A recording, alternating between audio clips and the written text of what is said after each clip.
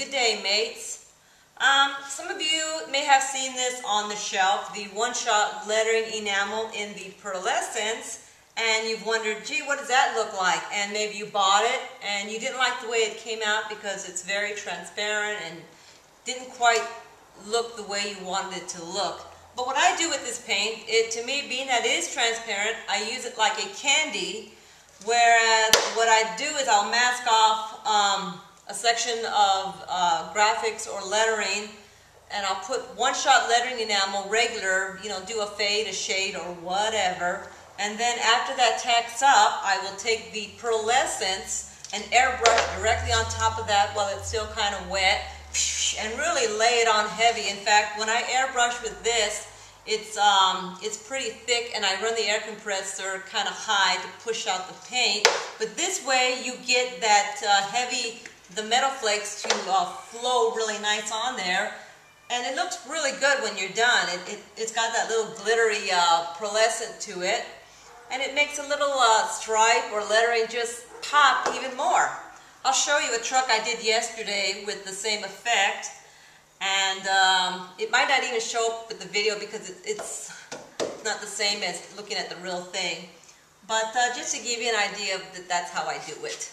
Pearlescent, and like I said, you can't really tell in the little video how it looks in the sun unless you really get up on it. Also, this little center green panel is done with the pearlescence. Maybe right there might show it. I don't know. Kind of hard to show up on the little video. But and you got the aluminum leaf on top. Pretty sweet, huh? But that's how I use the one-shot pearlescent. It has, like I said, a transparent look to it. Okay, so I'm all done with the truck now. As you can see, I got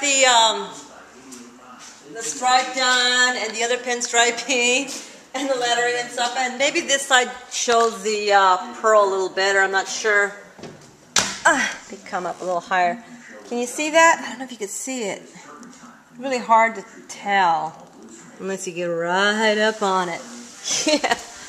Oh, and I also did this crazy little caveman guy.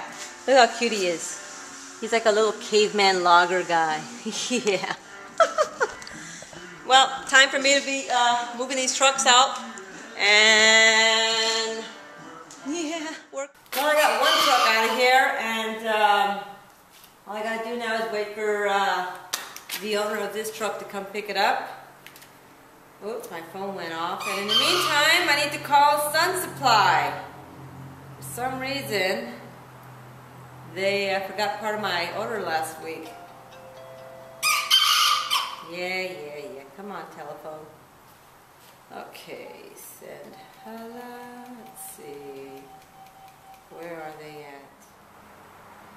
That's okay, no big deal. All right, thanks. Talk to you later. See ya. Bye-bye. There, it's coming in from the Portland store, and that's why it's going to be a little late. But that's okay, it's supposed to be here today. So in the meantime, I'm going to do a little tidying up in this shop because it's pretty messy. Woo. Hello.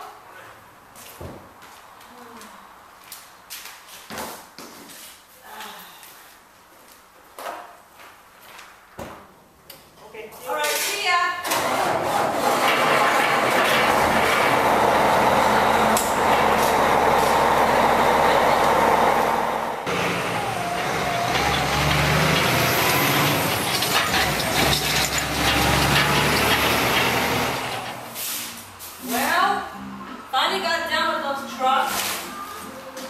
And now it's clean up the shop time.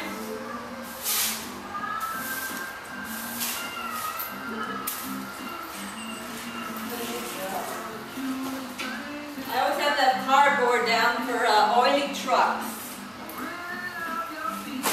Okay. Clean up time. What, Mackie? Why can't you clean the shop, huh? Oh, you don't want to help, huh? Okay. Well,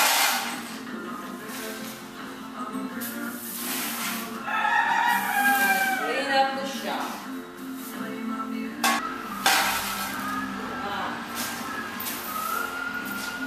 All ready.